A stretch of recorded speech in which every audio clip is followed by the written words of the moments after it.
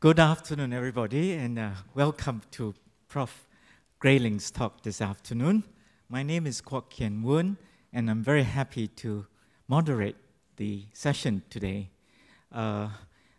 First off, also a very happy Deepavali or Diwali to all who celebrate this, and it's a theme which is perhaps not unrelated to today's session.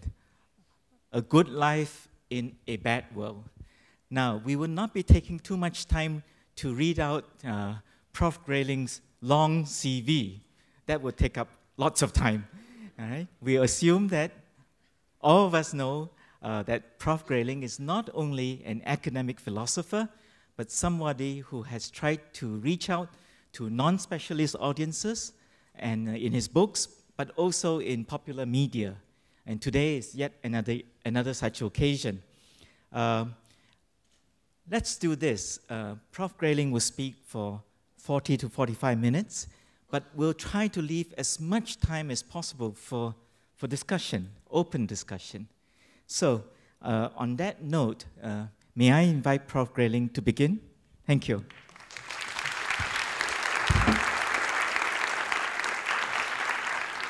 Thank you very much indeed, Woon. Thank you, and great pleasure to be in Singapore. So my theme is a good life in a bad world, and because my day job is I'm a teacher of philosophy, I always tell my students that they must define their terms.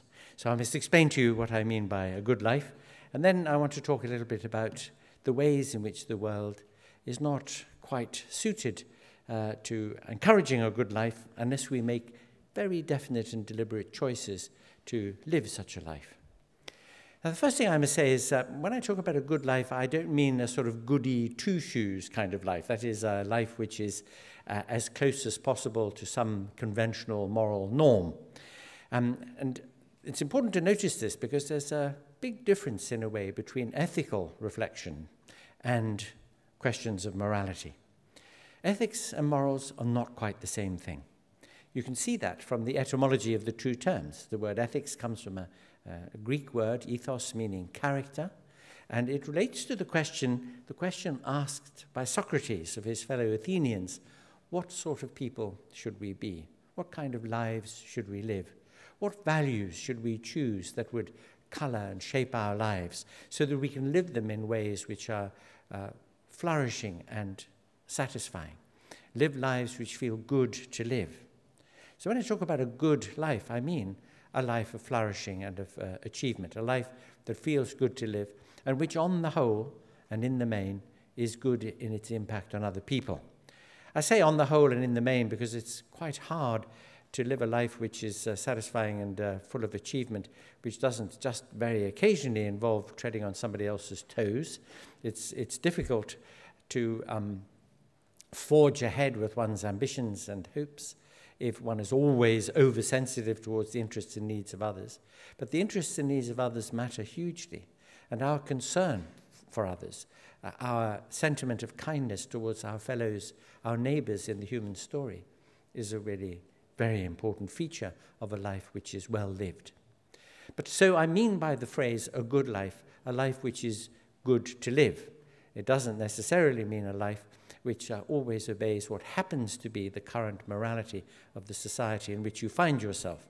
Morality is a much narrower matter than ethics. It's about right and wrong, good and bad, our obligations to other people, as they are perceived at a time, in a geography, in an epoch in history. And you have to remember that most morality is the result of moralizing. And moralizing is best summed up in the following way, that a moralist is a person who says, I don't like such and such, so you are not allowed to do it. Or I don't like such and such, so you're not allowed to look at it. And moralizing tends to be restricting and narrowing, tends to try and place limitations on people, on their choices, on their behavior. And some of the moralities of the great traditions in the past have attempted to constrain, perhaps even control, or certainly to govern and direct the behavior and choices of people in the mass. That is, they've applied to everybody, as if there were a kind of one-size-fits-all answer to what a good life is. But a great thing that was taught by the Enlightenment of the 18th century, in fact, it wasn't a discovery of the Enlightenment, it was a rediscovery of the Enlightenment, really, was the diversity of human nature and the diversity of human talents and capabilities for living lives which are good and satisfying. For too many centuries, people have been told that there is a one-size-fits-all set of beliefs about what the world is like and how one should live, and that there is a single overarching authority to which everybody must obey. Religion and absolute monarchy were the two great forces that made people get into a queue, get into line, toe the line, so that they all behaved the same way and cleave to a kind of orthodoxy. But the Enlightenment reminded people that there are many, many different ways in which lives can be good to live, many different ways of flourishing, that people have different talents and capacities for making choices, for seeking something which puts meaning into their existence, and that these ways might be very different from other people's ways. This is why the Enlightenment was so interested in education, why it was so interested in literature. Think about it. However vigorous you are, however energetic, you can only live your own life, and you can only have direct access to the lives of people in your community or your family, the people around you. But if you're a thoughtful reader of literature, you can see through windows, many, many windows, into many other kinds of life, many other sorts of choices and experiences that you might never confront in your own existence. And if you were a reflective reader, then you might be educated in your responses to the kinds of choices that other people make, kinds of lives that other people choose to live, even if they aren't your own, even if you wouldn't yourself choose them for yourself. But it makes you more tolerant and more understanding, more generous in your attitudes to other people. And that's why education, and especially a literary education, is so immensely valuable, because of what it does in expanding our horizons of generosity towards the great variety that there is in human possibility. And it's when people are allowed to pursue the possibilities that are accordant with their talents and their abilities that the chance for them to live in a way that is good and flourishing for them arises. I'll give you one little illustration of just how informative a reading of literature might be, because I know you were all reading Jane Austen in the bath last night, perhaps rereading her. I used to, when I was a student, I used to go to bed with Jane Austen every Easter vacation and reread all her novels. And I found every time I reread them that there were new things to discover in them. We're all familiar with the fact that you can't really understand her novel Emma unless you've read it at least twice to get the irony in it. But you might have been reading, let us say, Pride and Prejudice, and you will remember the story there, which is that when the two principal characters first meet, that's Elizabeth Bennet and Darcy, the rich young man, they take a strong dislike towards one another. She thinks that he's very snobbish and standoffish. He thinks that she's very vulgar. This is because her mother is a bit vulgar, so he generalizes to the whole family. And they don't like one another to begin with, and as a result, Darcy interferes with the chances of Elizabeth's sister's happiness. Her sister falls in love with Darcy's friend, Mr. Bingley, and Darcy says, oh, you don't want to marry her, she comes from this vulgar family. And of course, Jane is made terribly unhappy by this, and so Elizabeth is resentful and angry towards Darcy. Darcy, however, sees the point of Elizabeth quite early in the novel. He recognizes that there is something rather wonderful about her. She's a very true character, a rich character in personality terms, even though her family is poor. So he falls in love with her early on, but he doesn't try anything because he knows that she doesn't like him. She sees the point of Darcy rather later on in the novel, when she sees his big house in the country. Now, this is not, I don't mention this for reductive reasons. It wasn't because she thought, oi, there are a few dollars here. It was because she recognized something about him that she hadn't understood before. And that is that he'd inherited a great responsibility, a great estate, a house full of art treasures, an estate with many tenant farms on it. He had a responsibility which is better understood, I suppose, in 19th century terms than in our 21st century terms, but a responsibility to pass on this great inheritance, either intact or enhanced. And in those palmy days, the way that you did it was by marrying money, and Elizabeth Bennet didn't have any. So when he fell in love with her, and when eventually, of course, he married her, it was out of love for her character, for the person she was. And she had come to understand something about him through the course of her experience of him and his life. Now, an attentive reader of that novel would, at the end of the novel, reflect, do I sometimes make misjudgments about other people's characters? Do I misperceive them? Do they misperceive me? How is it that we make more accurate, deeper judgments about people? How can we understand others when perhaps their lives are outside the sphere of our own? And that is one of many, many results that an attentive, thoughtful reading of literature has for us. If, as I say, we recognize the great value of the opportunity to be educated and constantly to be re-educated in our thinking about how to live and in our thinking about others. So this point that the Enlightenment reminded us of the diversity of human nature and the fact that there are many kinds of good lives, immediately makes us recognize something about the ways in which the world can militate against good lives. And that is by trying to impose on all of us just one kind of answer, one doctrine, one belief about the right way to live and about what life's meaning truly is. And that's a point that I want to come back to in a moment. Now, this business about a good life and of making choices and of thinking about goals and aims that would infuse one's life with meaning has been a constant theme in philosophy ever since classical antiquity. I mentioned Socrates. Socrates used to go around Athens challenging his fellow Athenians to think about what they meant by the concepts they used when they talked about what a good life is. What did they mean by the good? What did they mean by continence and restraint, by beauty, by love, by friendship? What did they mean by these things? And his technique, you remember, was to get people first to realize that they really didn't understand the ideas that they were living by, and then to get them to try to think things through. He was an exemplar, in a way, of the great challenge to think, to be reflective, to be aware, to turn the lights on, and to be conscious of the responsibility to approach life in this very conscious way. I was saying to somebody I met earlier today, reminding him of something that Bertrand Russell said on this matter, that most people would rather die than think, and most people do. And what Socrates was trying to do was to get people to do a bit of thinking before they died. So the other thing you were reading in the bath last night, perhaps, was that dialogue by Plato called the Meno. You remember that story of a rich young man called Meno visiting Athens on business? And in those days, of course, there wasn't much in the way of television or baseball, so he went along to hear Socrates give a lecture that evening, and he wanted to ask Socrates a very, very important question, and it was the burning issue of the day, and all the Greeks were worried about it at that time, and that was, is virtue teachable?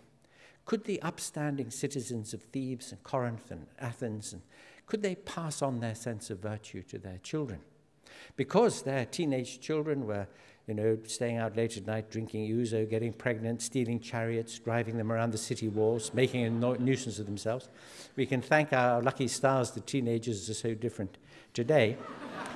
And they were very, very keen to see whether there was some technique, something that could be done to pass on the upstanding sense of probity of the parents to the children.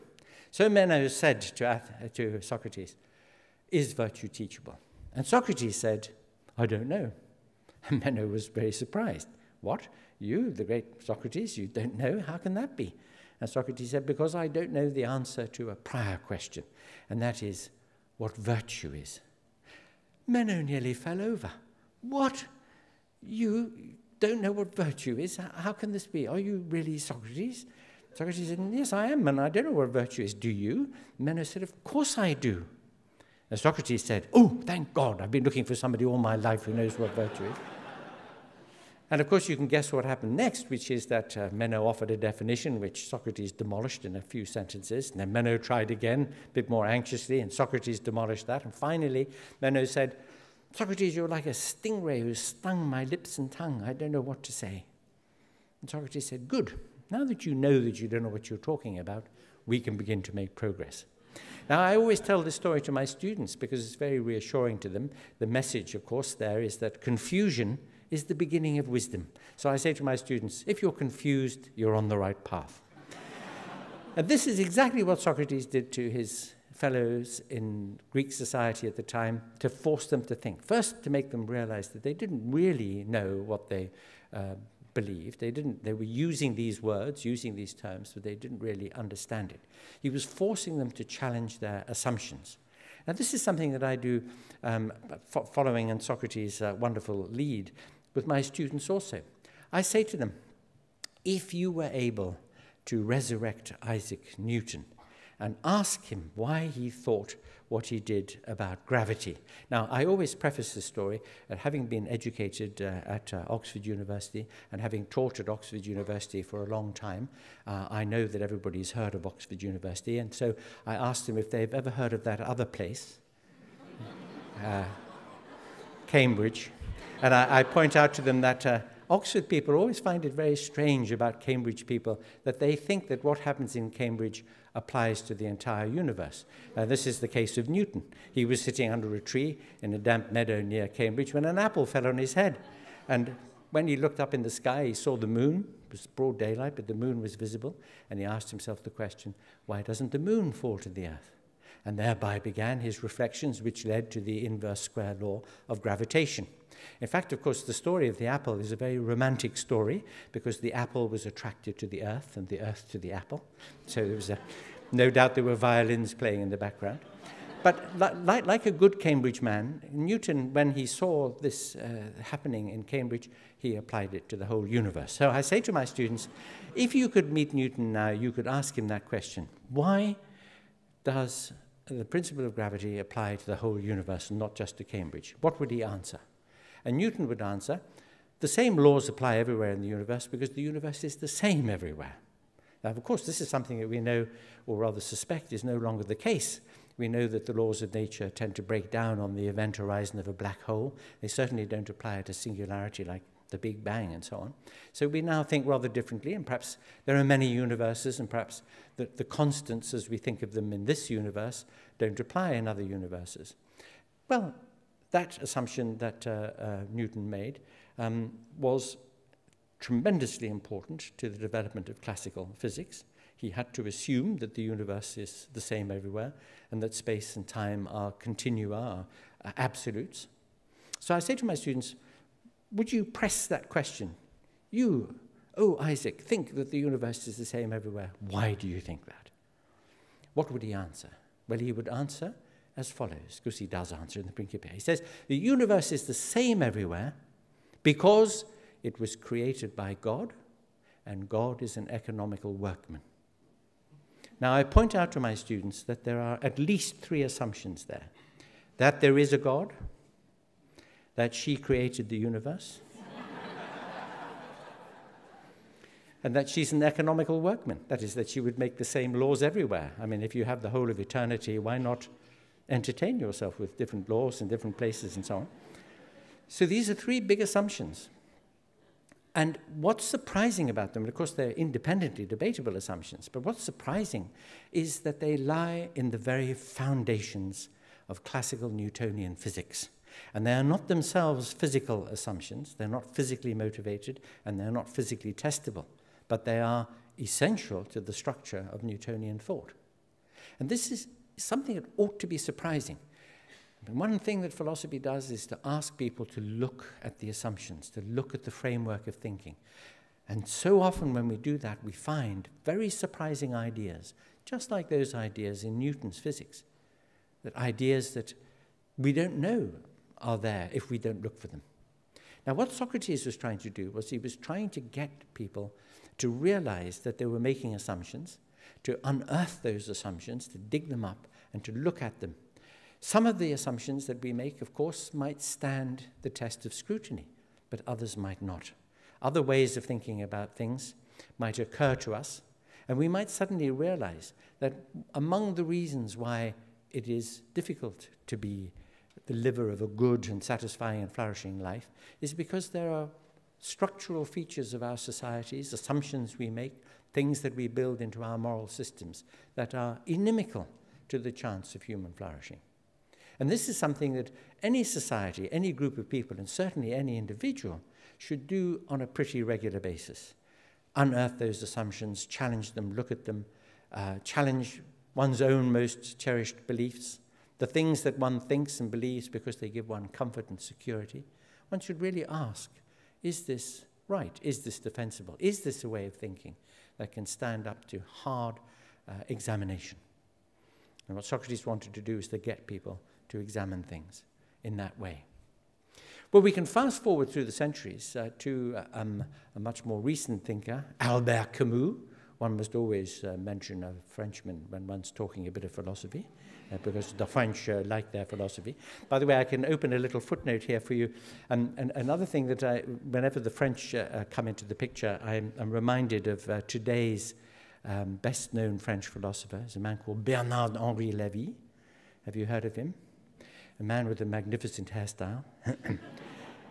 There's no necessity, by the way, for magnificent hairstyles in philosophy, but he has one. He rather famously also wears shirts with plunging décolletage. He has these shirts made for big collars and the plunging décolletage. And I asked him one day, I said to him, why do you wear your shirt open to your belly button? And he said, because I'm hot. Anyway. Just recently, he published a book in which he quoted a very, very little known, in fact, an unknown French philosopher of the 18th century by the name of Botul, B-O-T-U-L. And after the book was published and it was up on the shelves, somebody pointed out to him that this person, Botul, doesn't exist. He was made up by a joker on the internet. The internet's full of misinformation like this. And Bernard had not checked that this was the case. He would have checked if he had noticed that the philosophy of Botul is known as Botulism. And in very good French style, when he was asked on television, how could he possibly quote somebody from the internet without checking up on it? How could he do it? He said, oh, you know, what he says is good, so I quote him. This is a typical example of the French attitude, which is, well, it works in practice, but does it work in theory? This is the really essential question. They're a philosophical nation, and they have produced some thinkers who are of great significance to us in our discussion, our conversation about our topic, which is the good and well-lived life. And one of them is Albert Camus. And the other thing you were reading in the bath last night, because you were very busy there, I can see, was his essay, The Myth of Sisyphus.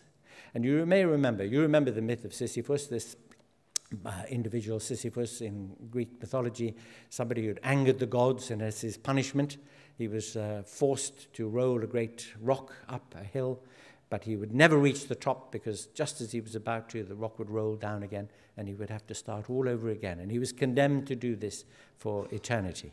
And a question which arises about the existence of Sisyphus suffering this punishment is it possible for Sisyphus to have a life that's meaningful? Could he have an existence which has some value to him, despite being condemned to this endless repetition of this task? And this is the question that Camus addresses in this essay.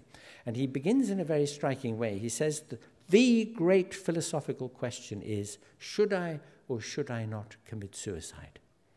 Because if the answer is no, then there is a reason to live. And that reason is the thing that gives meaning to your life. Of course, if the reason is that you're too frightened to commit suicide or scared of what might happen afterwards or that it would be too painful to do it, then that's not a particularly good reason. That's just living out of timidity.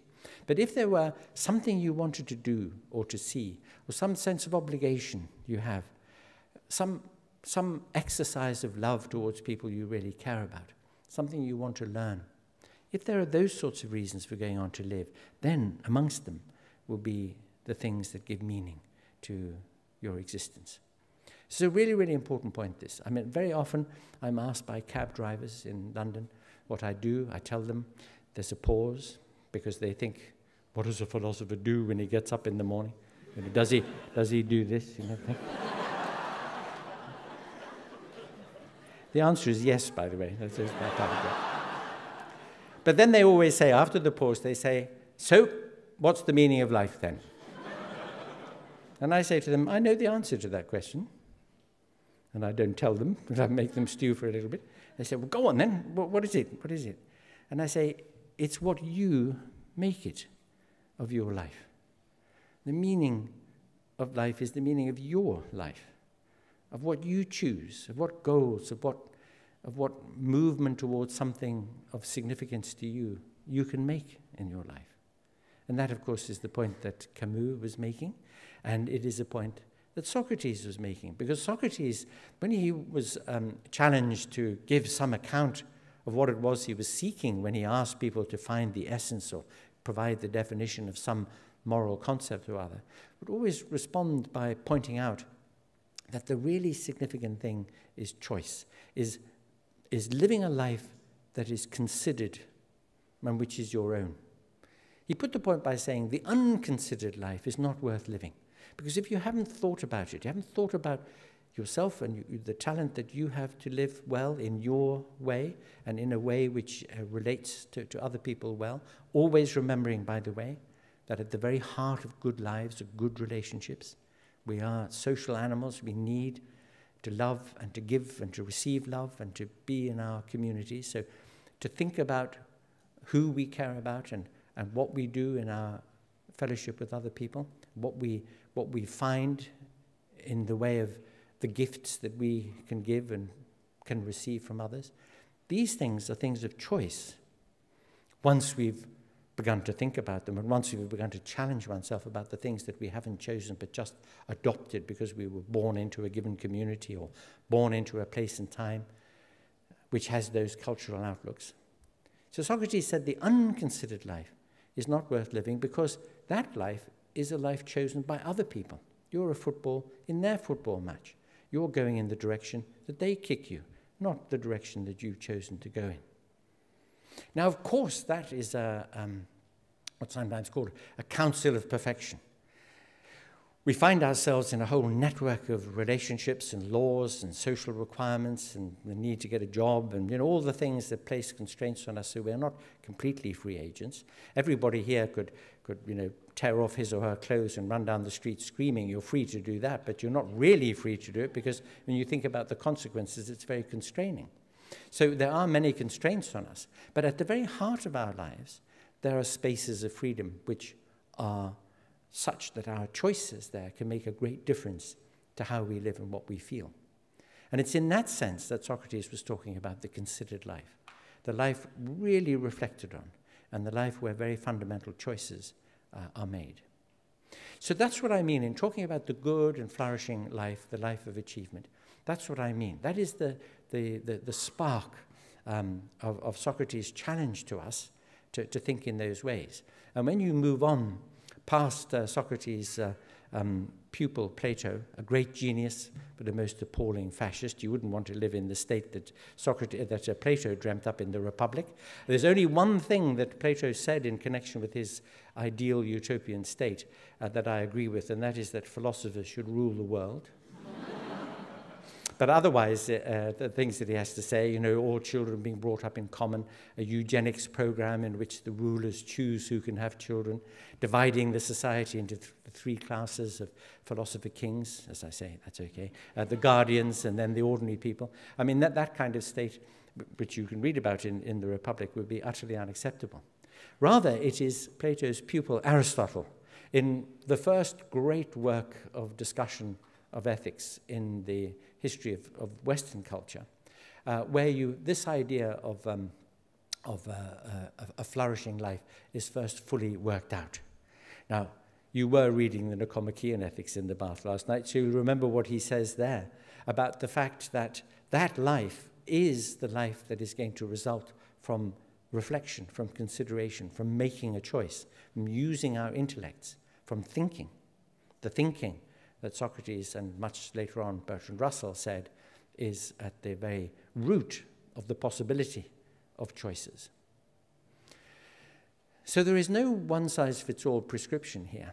There is an invitation or challenge to think about and to make choices about a life consonant with your own talents. And all of us got talents and capacities, and these talents and capacities will be widely different from those of other people perhaps, but a way of living, a way of giving, a way of relating to other people, a way that produces this phenomenon that Aristotle called eudaimonia, the idea of well-being and well-doing, of moving towards worthwhile goals.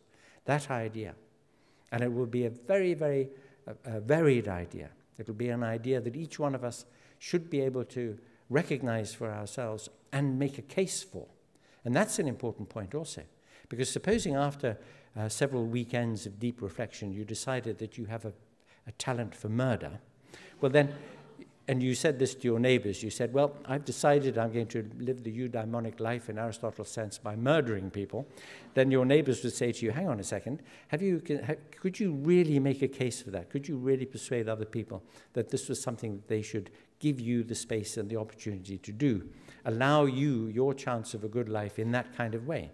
And of course the answer is going to be no, because a life premised on harm to others cannot be a good life. Indeed, nobody could think that their life, nobody could think that his or her life is a good and satisfying life, which ignores completely the fact that elsewhere in the world there are people living in great unhappiness or deprivation, in places of conflict and struggle. Every one of us has some responsibility to be alert to the fact that we're part of a great family on this planet, and that if each of us did just a little bit to help others, then it would make a difference. My friend and colleague, Peter Singer, has written a rather remarkable book on this question about the way that people can make a difference if, without harming their own projects in life, they were to share just a little bit of their resources with others. And it just makes, it's an irrefutable argument. And it's an argument that bears on oneself. Because if one deliberately shuts one's eyes to these responsibilities, then one isn't being as reflective as one should be in order to live the life that is good to live. So that's what I mean by a good life. What do I mean by a bad world? Well, there is one very obvious way in which the world can be bad sometimes, and there is an unobvious way in which the world is too often bad.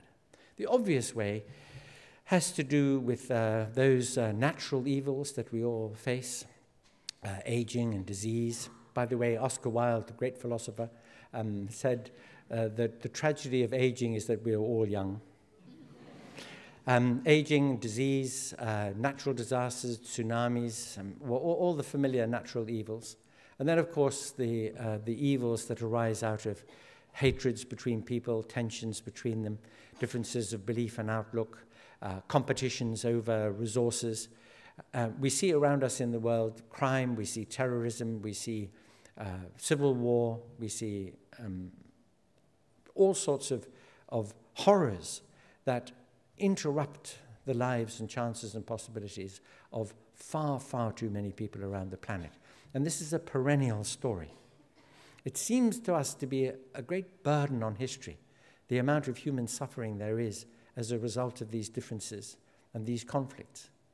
But I do have to point one thing out about them which is good to remember, and that is the reason why our newspapers are full of stories of atrocity and terrorism and crime and conflict and war. The reason why they're full of stories about these things is because these things are news. That the vast majority of human interactions, every minute of every hour of every day, in every village or town or city in the world, is generally speaking a story of cooperation and ordinary civility and kindness. That the great majority of human interactions are good interactions. You have only to look around any city to see the results of cooperation, buildings and sewage systems and public transport systems and docks and airports. These are all the results of cooperation, of people keeping their promises, of doing what's expected of them. So the majority story about humanity is rather a good story. And that's why the conflicts and the bad things are in the newspapers. Because if the newspaper headlines, if the Straits Times said, you know, so-and-so said hello to so-and-so this morning, well, that wouldn't be news, or it certainly wouldn't be very interesting news. And yet, by far, it is the most common human interaction. So the world is a bad place because of these conflicts. And these conflicts around the world impact on all of us. But fortunately, they are not the the main item when it comes to how humanity experiences itself. So we're familiar with all those reasons for the world being bad, but we are not so familiar with other reasons why it might be bad. And there are two examples that I want to draw on. One of them is the negative aspects of religion in our world. And the second is the way, and it's not unrelated to outlooks and systems of belief, but the way that we try to, that our societies historically have tried to regulate human interaction. I'll give you one example. In the United Kingdom, until the late 1960s, homosexuality was illegal. If two people of the same sex loved one another, it was the male sex because female homosexuality was not illegal. But if two men loved one another and expressed their affection for one another, they could be locked up in prison for it. When homosexuality was decriminalized, there was still, of course, a great deal of social opprobrium. People regarded homosexuals as being perverted in their desires and actions. And it took some decades before society became more generous, more humane in its outlook towards gay people, and more accepting of them. And it's still, of course, a metropolitan phenomenon. It's mainly in the big cities of the Western world where gay culture now flourishes openly and where gay people can express their affection for one another openly. In my view, this is a very good thing. I'm not myself a gay person, but I feel tremendous sympathy for anybody whose natural expression of affection for another person is constrained by criminal laws. It seems a kind of madness that should be so. But that is an example, that's an example of how a society can come to have beliefs and to put into place principles based on those beliefs, legal principles, as well as the very coercive power of social disapproval, which so interrupt the possibilities for happiness of a minority of people in the society as to be sources of genuine misery and concern. And when one starts to do what one did with Newton and to look at some of the assumptions and to understand why these things happen, some very surprising results come. Take the case of homosexuality. If you look at non-Judeo-Christian societies, look, for example, at classical antiquity in Greece and Persia, other places, homosexuality was regarded as normal and acceptable, and in fact, in some ways, encouraged. It was encouraged in the Greek world because it was thought that an older lover and a younger lover were able to have a kind of a master-apprentice relationship in which the younger would learn something about society and responsibilities and some of the military arts. And it was a recognized part of a pattern, a social pattern. It was regulated to some extent. It wasn't just a free-for-all, but it had its place. And some of the great legends and stories that we learn from classical antiquity, like the relationship between Achilles and Patroclus, between Nisus and Euryalus and others, these models of friendship were based on homosexual as well as homosocial relations. But in the Judeo-Christian tradition, things have been very different. Why? Well, here's the reason. That the Jewish peoples in their very early history were herding peoples. The sheep and the goats, their flocks of sheep and goats, mattered hugely to them because it was an existential question whether or not the flocks themselves flourished and grew. Wealth was based on the size of the herd. The clothing, the food, the life, the very existence of the tribes depended upon the flocks. And it was therefore crucial that the seed of the male should go to the egg of the female. And so long as the seed of the male went to the egg of the female, there was no problem because the chance of reproduction was always there.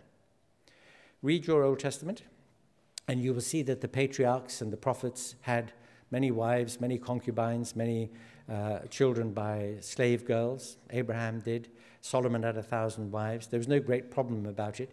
David, who is a significant figure in the Bible story, misbehaved himself very frequently. Do you remember the story about Bathsheba, whom he saw bathing on her rooftop? And he took a fancy to her, so he sent her husband off to the wars and told somebody to put him in the front line so he wouldn't come back. And then he seduced Bathsheba. I remember, again, with the London taxi driver, they were always very good value. I asked one of them once if he had read the Old Testament, and he said no. And I said, do you remember any stories from the Old Testament? He said, I thought for a moment, he said, I remember a story about a woman being turned into a pillar of salt. And I thought this was indicative of the fact that he had quarreled with his wife that morning. It was wishful thinking. And I said, do you know where that story comes from? He said, no. I said, well, it comes from the story of Sodom. You know, when God saw what was happening in Sodom, he didn't like it, so he decided to wipe everybody out. This is a fairly usual practice in the Old Testament to do this. And he was reminded that there might be a righteous person in Sodom, as indeed there was. It was Lot. And so God said, oh, well, in that case, I'll send some angels down to tell him to get out of town before I nuke the place. So the angels went down. And, of course, the angels were rather good-looking, you know, like rather good-looking young men. So the citizens of Sodom wanted him when they saw him. And they chased after them through the streets, and they got to Lot's house and banged on his door. And they said, give us those 2 young men. And Lot said, no, you can't. They're my guests. He said, I've got 2 virgin daughters here. You can have them if you like, and do what you like to them. He says that, and that's what it says. And they said, no, we don't want girls. Give us those 2 young men. But fortunately, before any further horrors occurred, they managed to escape from the city. Lot's wife turned round when the explosion happened, and she was turned to a pillar of salt. But Lot and his daughters got up into the mountains. And while they were there, you may remember, so we've already had sodomy and the offering of virgin daughters and genocide, became mass murder. Now we've got into them, and murder of Lot's wife. We've now got to the mountains, and Lot's daughters are a bit fed up because they haven't got husbands. So what do? They plan with one another to make their father drunk and sleep with him. And the result is that they were the ancestresses of the Moabites and the Amalekites, 2 of the tribes of Palestine. Incest as well, okay? So the taxi driver said to me, is that in the Bible? He said. I said, I'm afraid so. And he said, surely they cut it out. Well, you notice that none of that is any problem. The problem in that story was the seed of the male going not to the egg of the female. That was the really crucial thing there, and that was what was caused the destruction of Sodom. It didn't matter about Lot and his daughters or anything else. And so that was the reason why homosexuality was regarded as anathema in the Old Testament. And it says in Leviticus, you must stone gay men to death because their seed is going on the ground or not going to the egg of the female. If it goes to the egg of the female, it doesn't matter. You can do anything. And this is the reason why, at one point in the history of moral theology in the Christian religion, masturbation was regarded as worse than rape, because at least rape can result in reproduction. Now, that's twisted thinking, in my humble opinion, and it's the result of a tradition of thought which nobody examines. They don't ask the question, why is it wrong? Why is homosexual activity wrong? Well, because it can't result in more goats and sheep. Is really the ultimate answer from the Old Testament. And so now, we look now, and we're just looking for one generation back to the late 1960s in the UK, when homosexual activity was decriminalized. After so many centuries, ethical reflection on the rights and wrongs and the reasons has resulted in a moral change. Moralities change when people begin to think differently and put different arguments and say, it's not right, it's not in the interests of human beings, it doesn't go with the grain of human nature, that we should restrain and control and impose and criminalize and try to force people into a mold, try to make everybody the same, and go against things that in themselves are actually harmless. And this is a very, very good example of how the world can be a bad place for what I suppose many people thought were good reasons. Let's stamp out homosexuality. Homosexuality is unnatural. We've got to stamp it out, criminalize it, lock people up who do it so they can't taint other people. And these sorts of ways of thinking are ways that make the world a bad place because they are based on bad assumptions and they're not thought through and they're not challenged. Another example is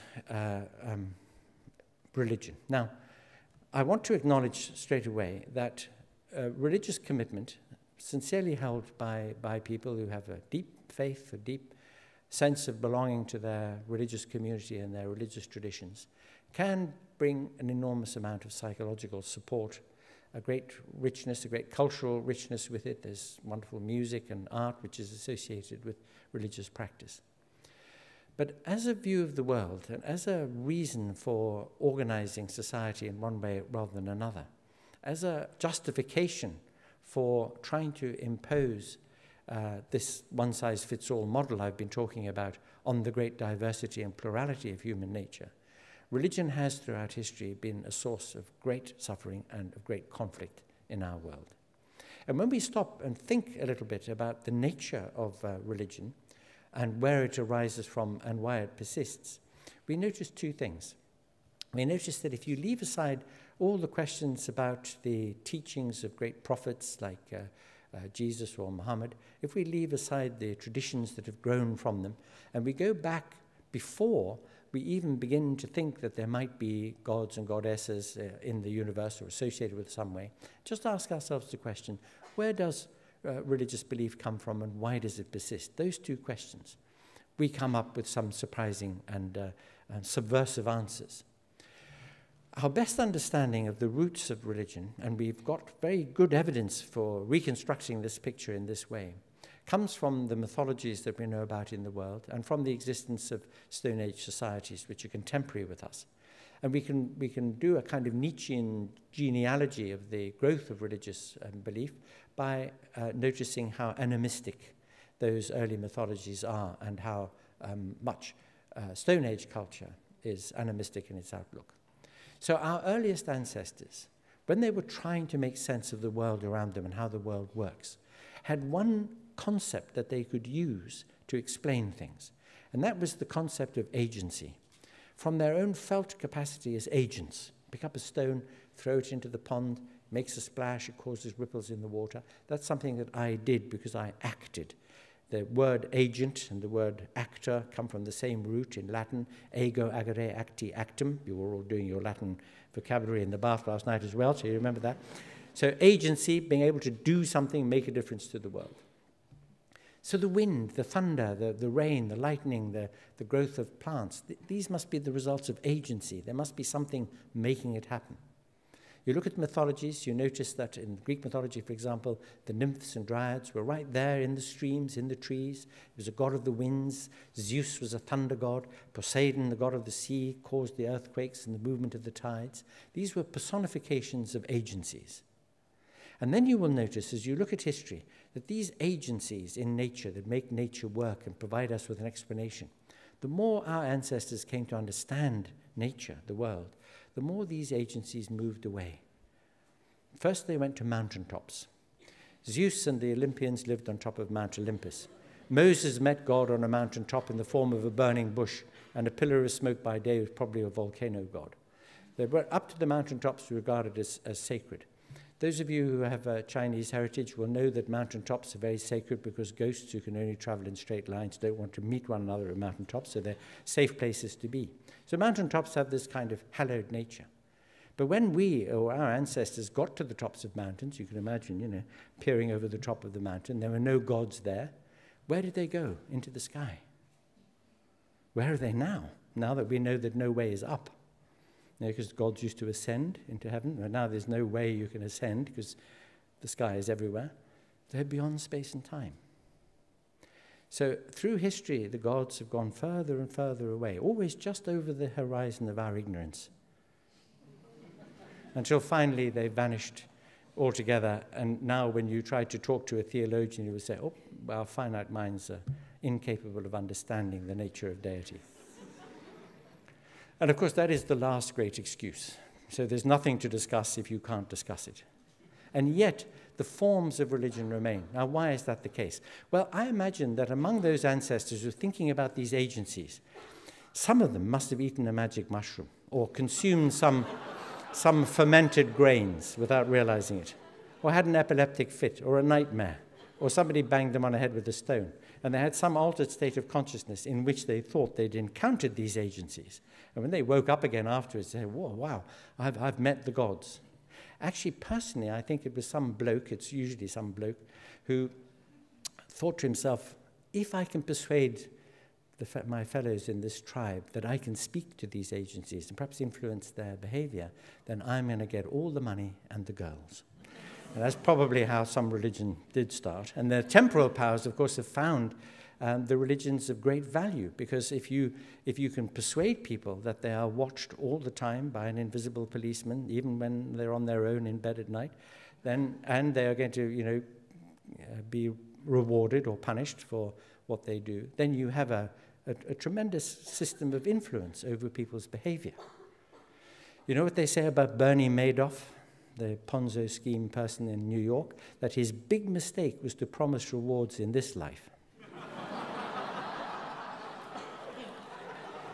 And that's more or less how the religions operate. And of course, you're never in a position to get called out on the promises of reward or the threats of punishment, given that you have to do something to find out, and that's die before you can.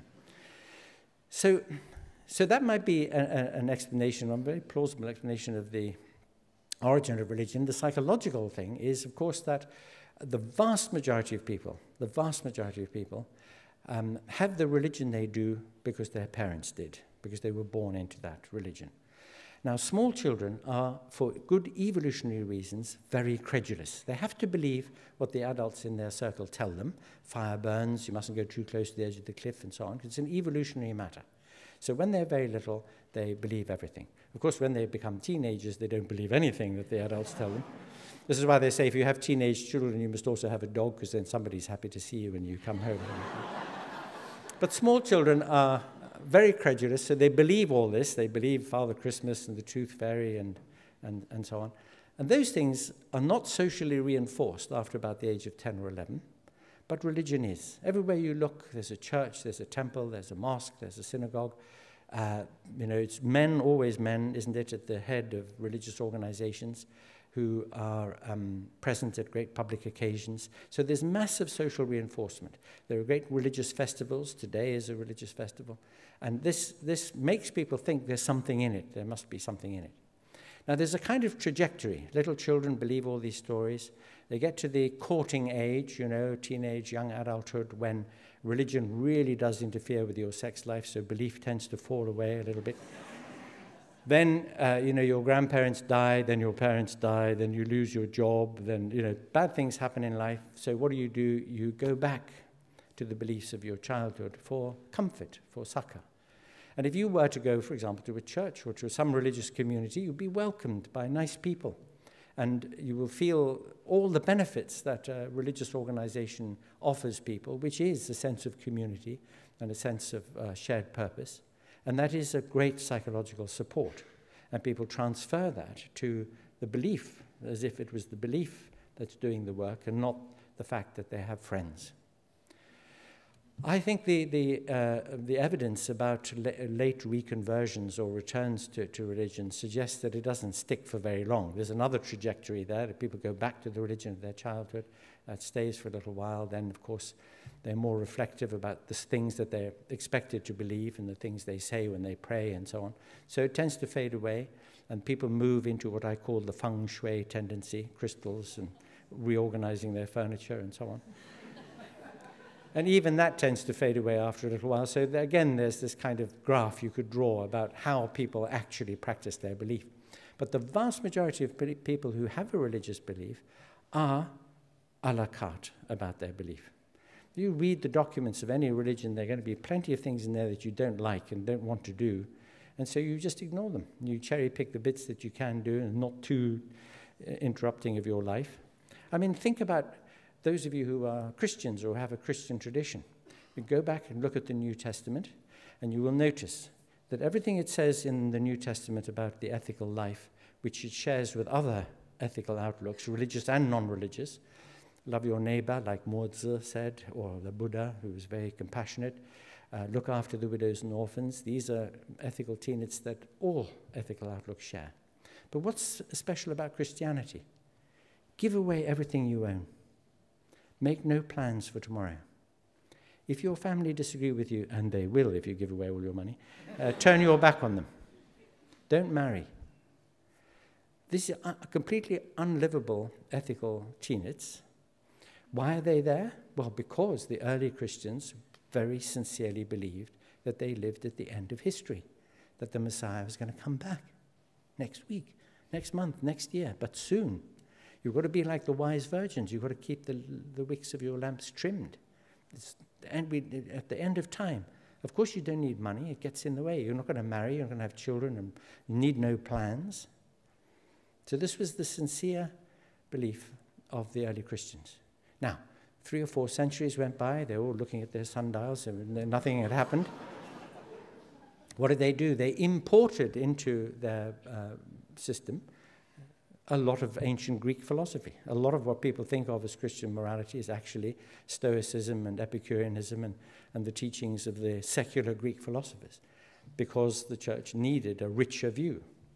As a matter of interest, they also imported the idea of the immortal soul. You have to remember that the early Christians were of the Jewish tradition. They believed that when you died, your body was buried in the ground, and there it stayed until the Messiah came. Then the graves would open and you would come out. St. Paul says that when the graves open, you come out with a new body. I like that bit. I want a six-pack and a tan and everything.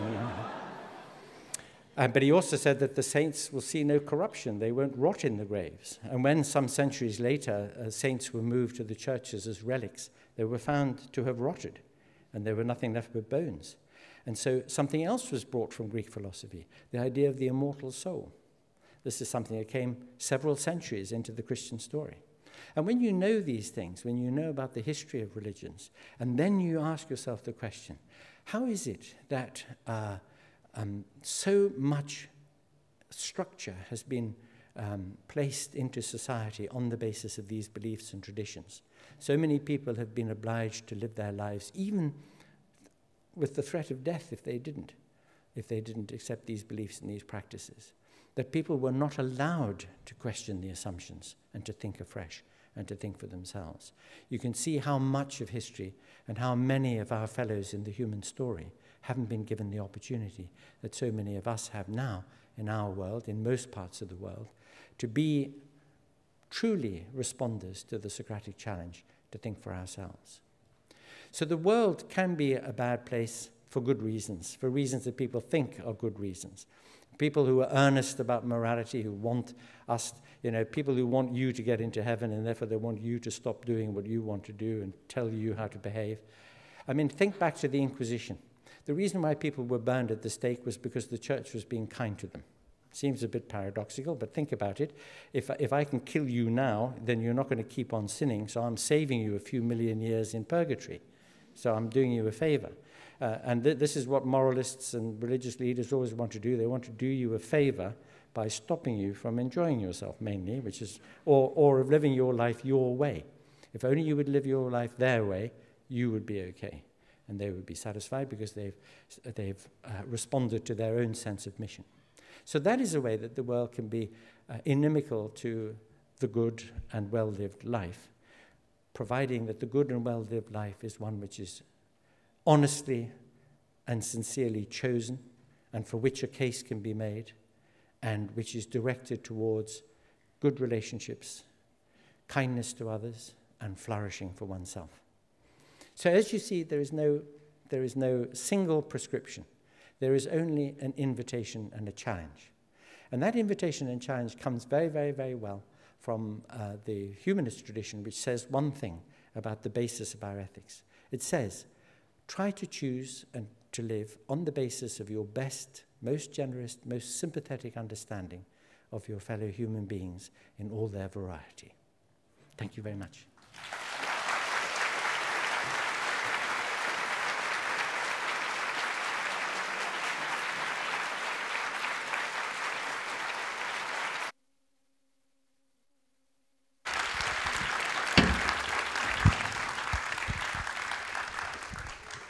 Thank you, Professor Grayling, and I didn't have the heart to stop you. Oh, I'm sorry. Yeah.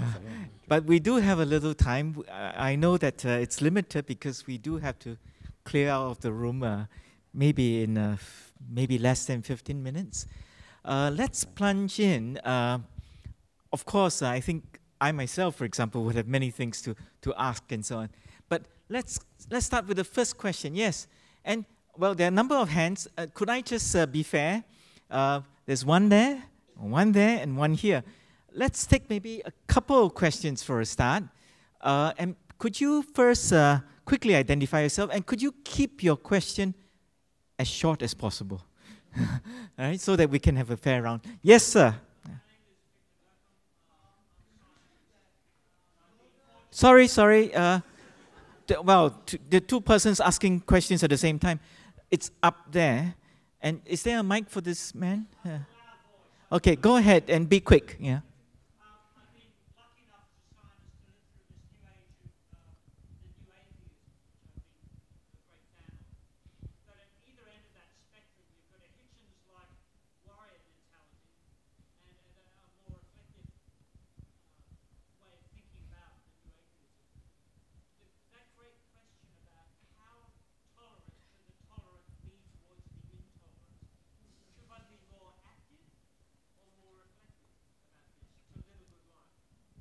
Thank you.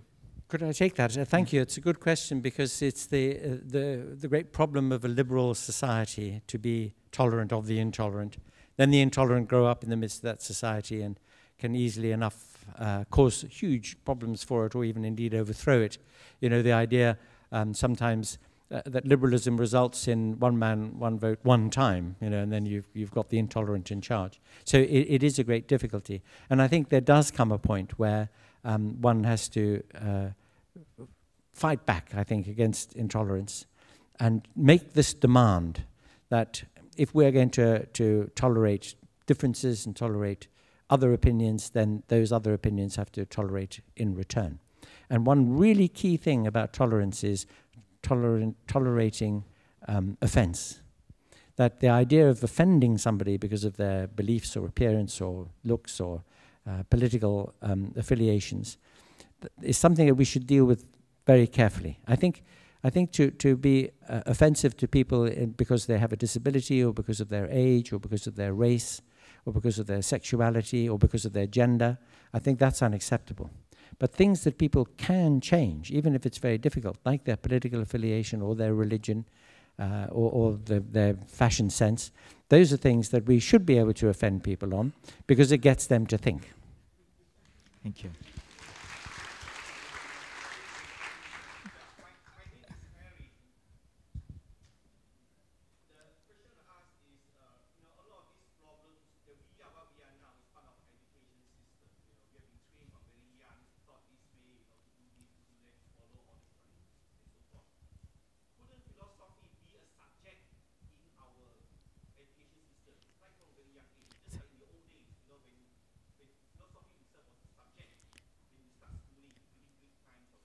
Thank you.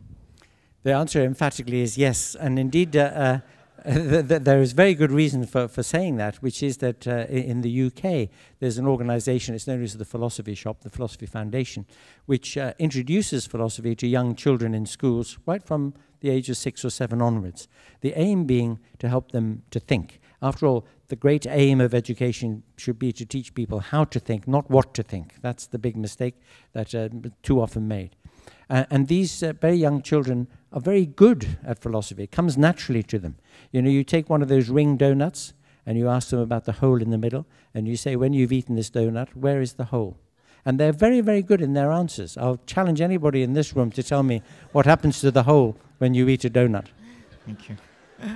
Sorry, was there a question in front? Yes, please. Yeah.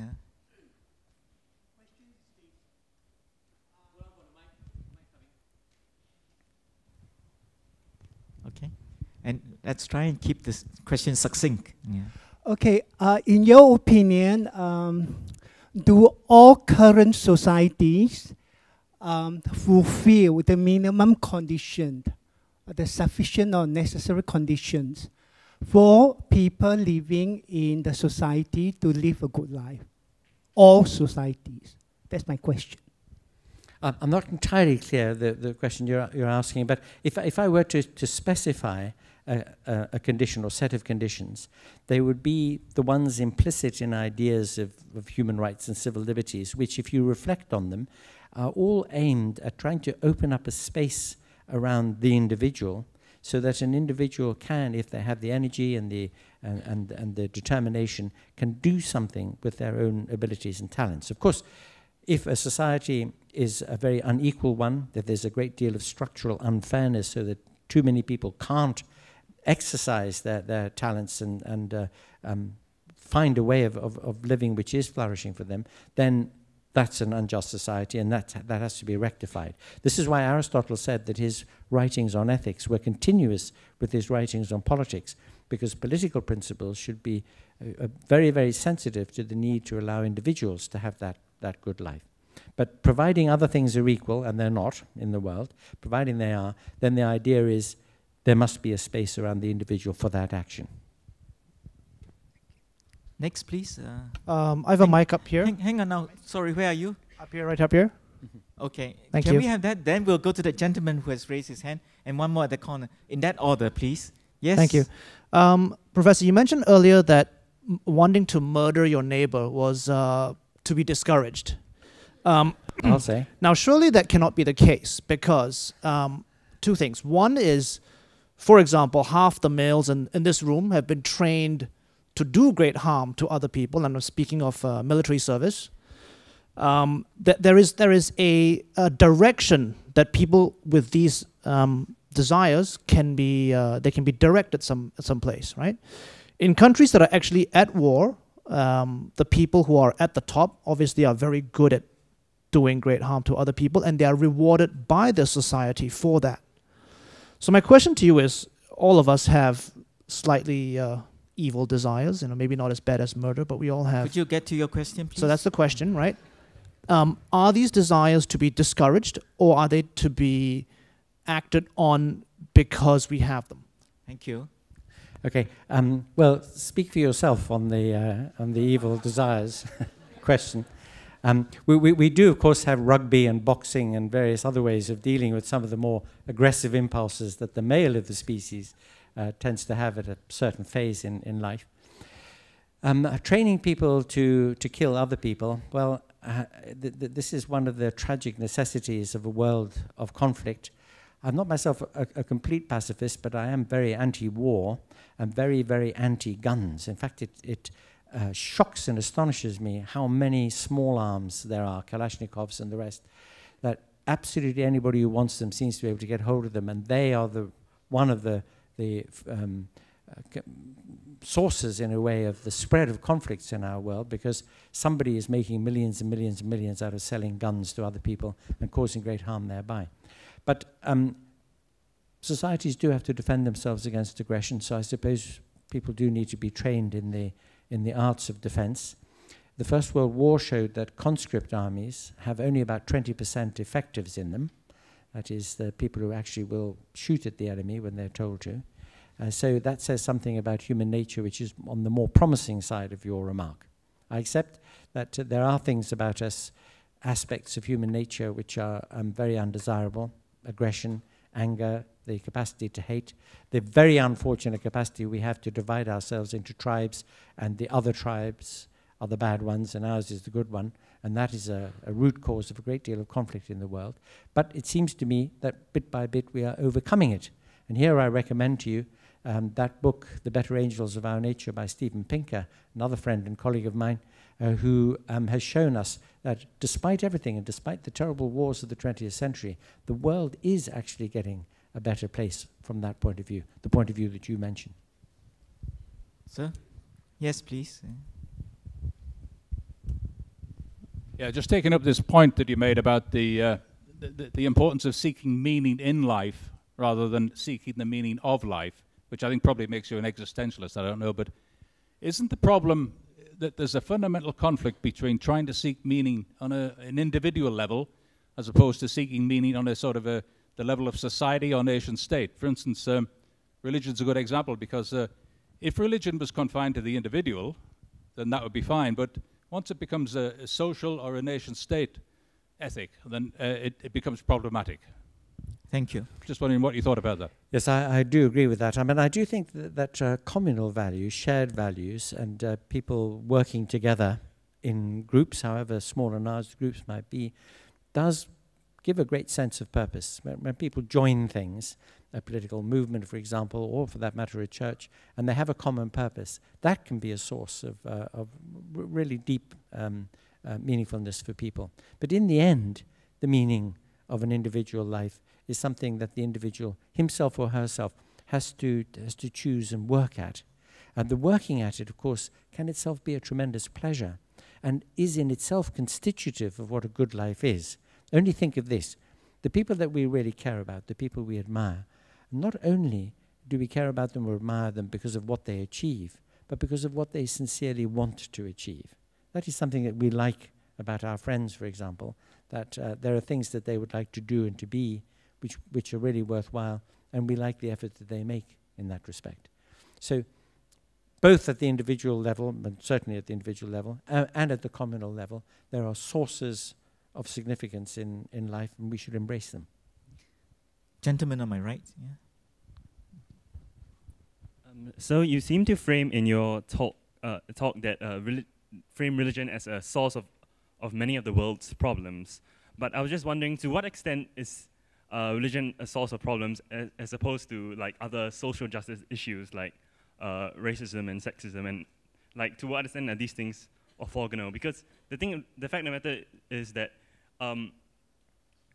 you seem to be suggesting that if people were less religious, people would be better. But it's not the case that that atheists can't be bigots in other ways. Like for example, this is a phenomenon of like white knight atheism, whereby an atheist, usually a male one, tries to explain to like religious women how oppressed they are, even when they may not feel particularly oppressed. Like, oh, you're forced to wear headdresses. That's terrible, or something like that. Well, you're right, of course, that there are other sources of problems in the world and other reasons for injustice, and that secular dispensations are not guaranteed just in virtue of being so, of being good dispensations. In fact, it's an interesting point, this, that Stalinism and Nazism and the Catholicism of Torquemada, or any coercive structure which tries to impose this one-size-fits-all view on people, is the problem. It doesn't really matter so much what the actual beliefs are, but the way that it operates. So it's ideology, it's coercive ideology, monolithic ideology, which is the real source of the problem. It's no surprise, by the way, that Stalin himself had been educated in a monastery and was hoping to become a priest. He must have learned from history some of the techniques of organization and coercion from some very good historical exemplars. So I don't want to just load the whole blame on religion as such, but religions are human inventions, and like all monolithic structures which have the purpose of dragooning everybody into the same way of behaving, same way of believing, and into obedience, they have these deleterious effects. Because I must remind you of one thing. Think about the great the principle that underlies Christianity, for example, is that we are all born with a kind of moral disease, and we need salvation, we need cure. And the way we get that salvation is by submitting ourselves to the will of God. And that main prayer, Our Father, not my will be done, but thy will be done. The great sin in Christianity is the sin of pride, to think that you can do it for yourself. Islam means submission. It's a constantly recurring theme in religions that you mustn't think for yourself. You must submit. You must submit your will to the control of ... And then, of course, the priests will tell you that it's God, but actually it's the organization. It's the priests or the mullahs or the church. And that's no different in its structure from Stalinism or any other kind of totalitarian regime. They are all totalizing ideologies. And that's the reason why they're a problem.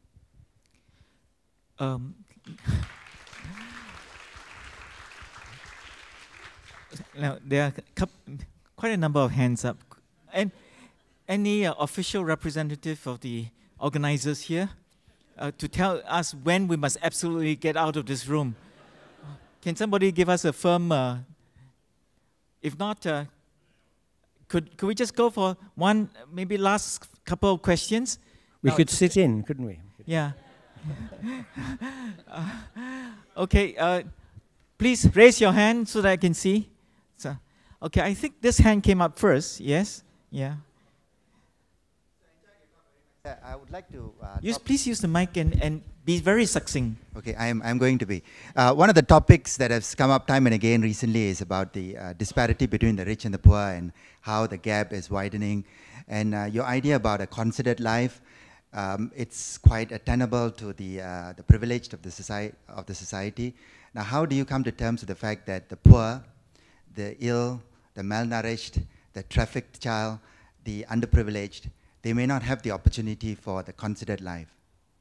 Yes, I agree. This is a very, very important point. And I did mention in the course of my talk that I think it's a really essential aspect of considered life, that an awareness of these problems elsewhere and the taking of some action in connection with them should be part of it. I mentioned Peter Singer, this irrefutable argument that each of us who has resources in our lives could quite easily apportion a little of our resources to try to help others without injuring our own prospects or without taking anything away very much from our own families. And I think people should do this. I do think it's a moral obligation that we should try to be good neighbors to our friends in the human story. According to the kind of figures that Peter Singer comes up with, something like reduction of world poverty, some significant percentage reduction of world poverty could be achieved if each one of us did just a little bit. Okay. I don't know whether, Philip, I see you in the crowd. You are the chair of the steering committee of this whole festival. How long can we go? Okay. Okay. Oh, I see a hand there. Did you say 4 minutes? 4 o'clock. I said 4 o'clock. You said 4 o'clock. Okay. All right, let's relax a little. All right, did I see a hand there? Yes, please. Sorry, the gentleman in the blue T-shirt. Yeah. Thank you. Hi. You mentioned Peter Singer, and you've also talked about the importance of how we treat other people. And I just wondered whether you think it's possible to lead a good life whilst also eating animals, whether that's something that should be considered as well. Well, I speak... I should declare an interest here. I am a vegetarian. I'm also a teetotaler, by the way, which horrifies people, because the combination of vegetarianism and teetotalism... people do say that you don't live longer, it just really feels that way if you...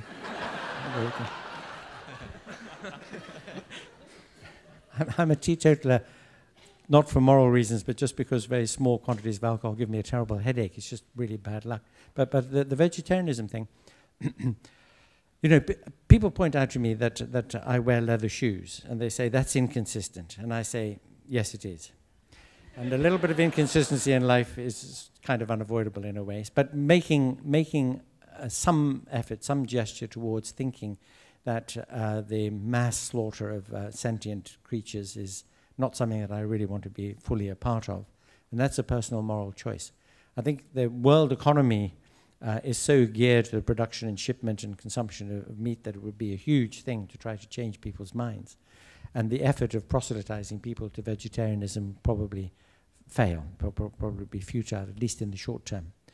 But I do think the world would be a better place. I think less burping by cattle might help with the climate problem as well.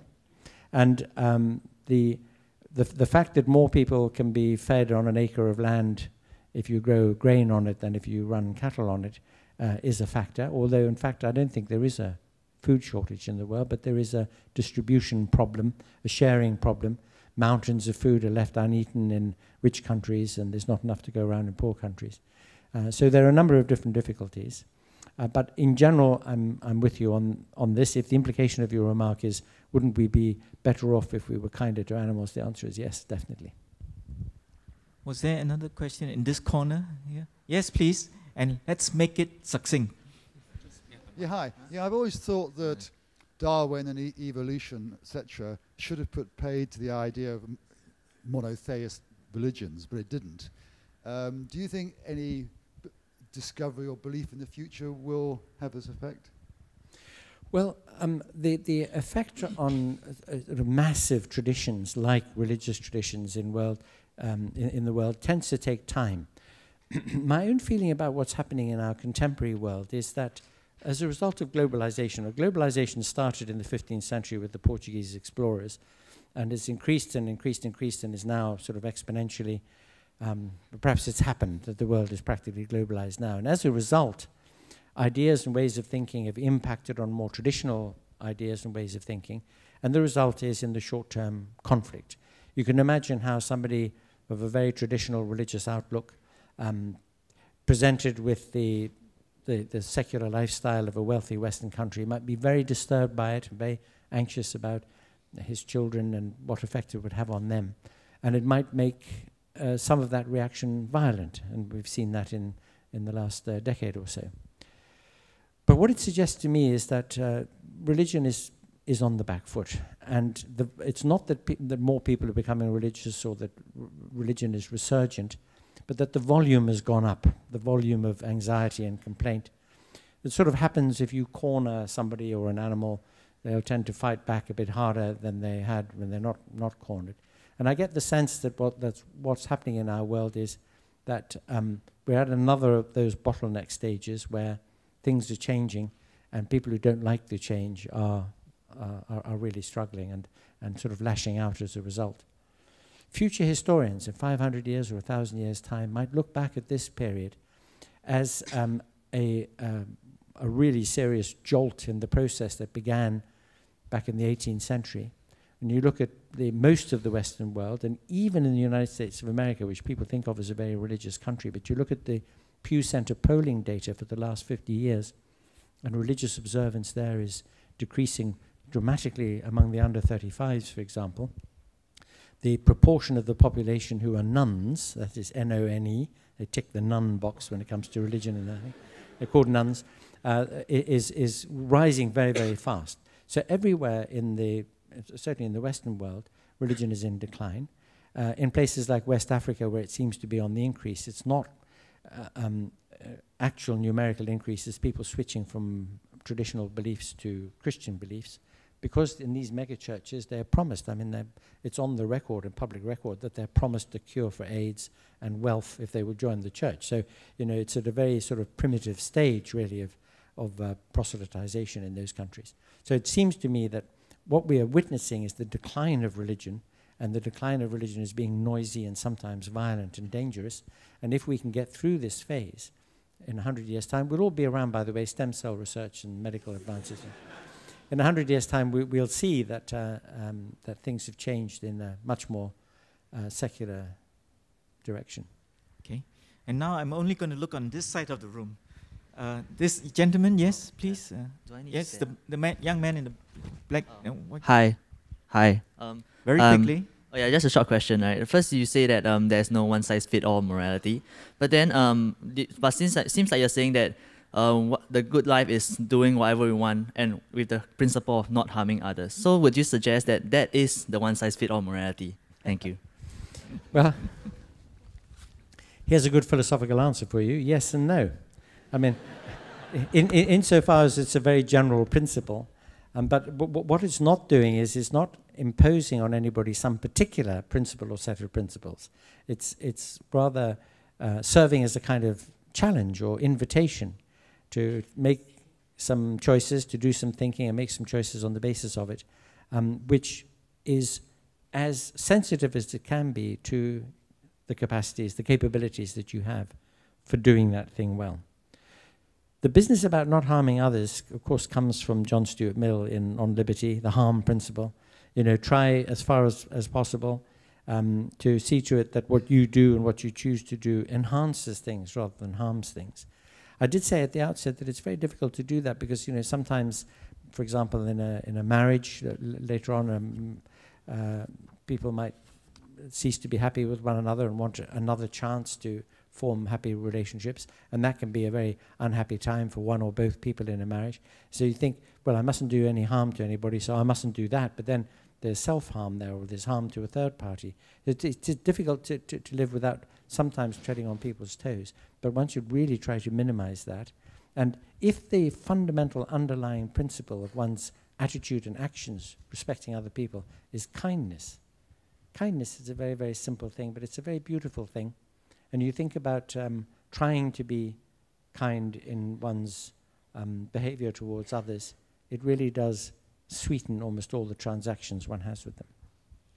We have time for only one last burning question, and it has to be burning. So I don't know how to choose. We may have to go into a bidding war. Who feels that, the person who feels that he or she has to answer the question, please stand up right now. Okay, sure. How about this? If the three of you standing can just use one sentence each, then we'll have Professor Grayling have the last word of the day. Very quickly, first maybe the lady on the left, one sentence. Virtues for the 21st century, what would they be? Okay, second question. Is having good assumptions so important if bad assumptions can lead to stuff like Newtonian physics? Sorry, did you catch that? Sort of, yes. Yeah, okay. And last one of the day, yes.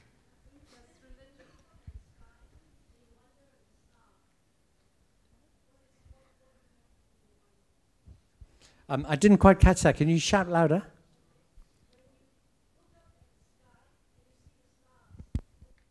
Okay. Thank you very much indeed. Can you remember virtue. Kindness, thoughtfulness, being open constantly. I mean, they say having an open mind is a great virtue. Not so open that your brains fall out, of course. You must have some principles and standards. But being open to the world, I think that's great. Your question, just remind me quickly. Yeah. Just shout it.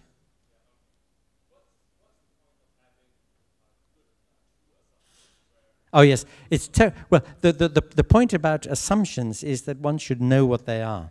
I mean, you might find that when you examine them, that you still agree with them, or you still want them to be assumptions, but you should know what they are. It's the buried assumptions which can cause problems if they are the wrong ones to have.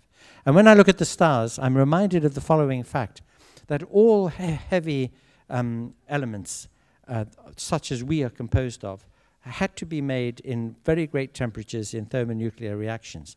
That every one of us is made out of stuff which was quite literally produced in stars. We're all made of stardust. We're all part of the most magnificent thing there is, which is nature. And that when we die, we go back into nature, and the fact that we were here in the world itself never dies.